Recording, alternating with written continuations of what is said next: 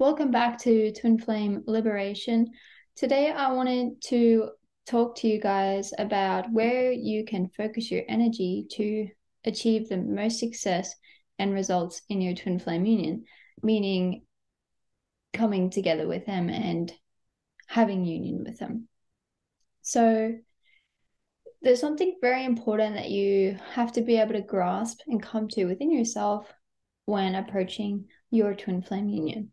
It's a very counterintuitive relationship to what you might know with romantic relationships today. Romantic relationships which aren't with your twin flame, a soulmate perhaps, or a karmic, or just someone who isn't your twin flame. In these kinds of relationships that you're used to today, maybe you're in a relationship right now with someone who isn't your twin flame.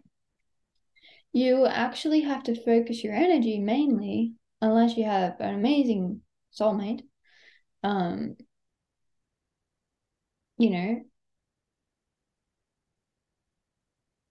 you have to focus your energy outside of yourself and onto the relationship itself to maintain the relationship. So that requires you to take from yourself. But with your twin flame union and your relationship with your twin flame, it's really good because you only have to focus on within yourself to achieve success with your twin flame. And that's really helpful for you, and it's really relieving for you on a deep, soul level, because deep down you know that you don't have to take from yourself. You don't have to give something to an external relationship that takes from you or that isn't in alignment with your authentic self. You don't have to betray yourself in any way. And the reason why you only have to focus within, and you should focus within yourself and onto yourself in your relationship with your twin flame, is because it's within yourself that you actually have a relationship with your twin flame.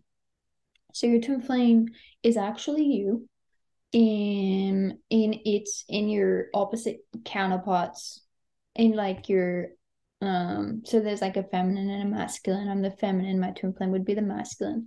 But even though he is his own person unto himself, we are the same being. He is me in a masculine form. So you're a twin flame, you're not an individual. So yeah, you're allowed to and recommended to focus on yourself to attract your twin flame, loving yourself. So when you love yourself, you attract your twin flame because your twin flame is you. So you don't have to take from yourself, and that feels really good. So if you want to understand more about the twin flame dynamic, how it's transcendental to romantic relationships today, and what you need to do to achieve success with your twin flame, head over to twinflamesuniverse.com or reach out to me directly, and I can help you with your next steps. Thanks for listening. Congratulations on choosing to invest in your twin flame union, and I will see you around. Bye.